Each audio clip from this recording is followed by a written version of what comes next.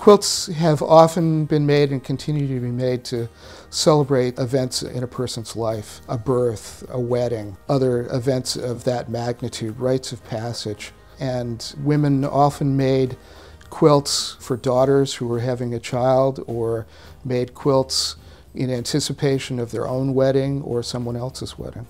At Pottery Barn Kids, we believe the gift of a quilt is still a perfect way to honor the birth of a child.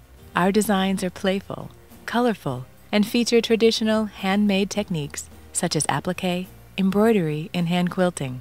Because they are made by hand, each one has a unique character that gives it a lasting appeal.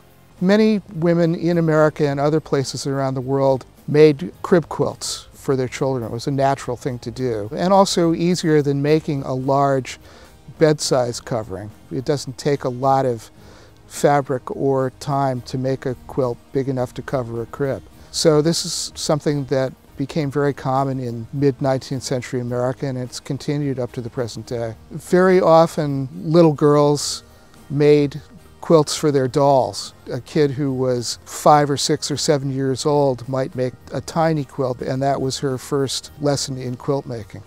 Quilts are important to the home environment because they provide both beauty and warmth. They're primarily things that are made out of love. They're objects that women have made and continue to make for their families, for their loved ones, and particularly for children. That's a tradition that runs through the history of America and continues to the present day.